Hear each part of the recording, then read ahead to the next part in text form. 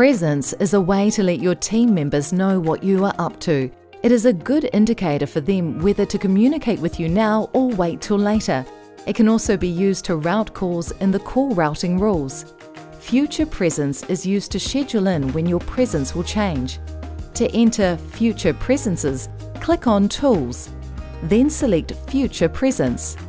The Future Presences screen will appear, and from here you can select the plus sign to add in a future presence. Enter the name of the presence. Then select from the drop-down boxes if you would like to change your activity, role, and note. You can then set the length of time that your presence will be active by selecting the From date, and then the time, then the To date, and then the time. Select your time zone from the drop-down box, and then you can choose whether you would like to repeat this presence, never, every day, per week, every month, every year. The per week option will then ask you to select the days that are valid. If you choose to repeat this presence, you will then be able to choose when it will end.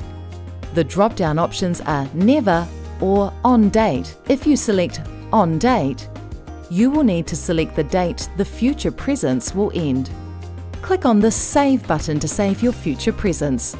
Once you have created a future presence, you can see them listed on the left of the screen. You can scroll down to see all the presences, or you can use the arrows to change the month you are viewing. If you select a presence, you can alter it and then save the changes, or delete it with the Delete button.